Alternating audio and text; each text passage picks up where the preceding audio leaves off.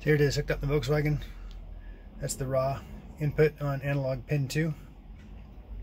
That's converted, I think it's multiplying that by 5 divided by 1024, which should match this. That's the actual voltage coming in from the voltage splitter.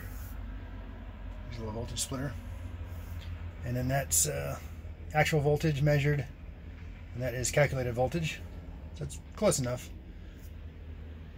I got this guy running directly back to the battery, and then there's a good solid ground down there.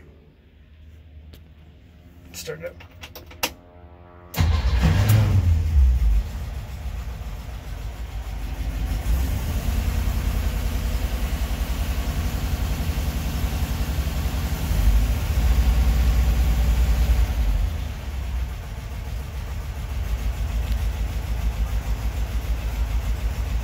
A little bit of an error between that guy and that guy, but I'm not terribly concerned about being 100% accurate.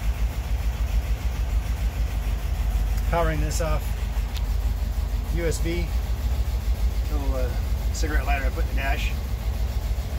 I'm not getting the Arduino reboot problems that I was having when I was using the wall wart. So I'm making progress.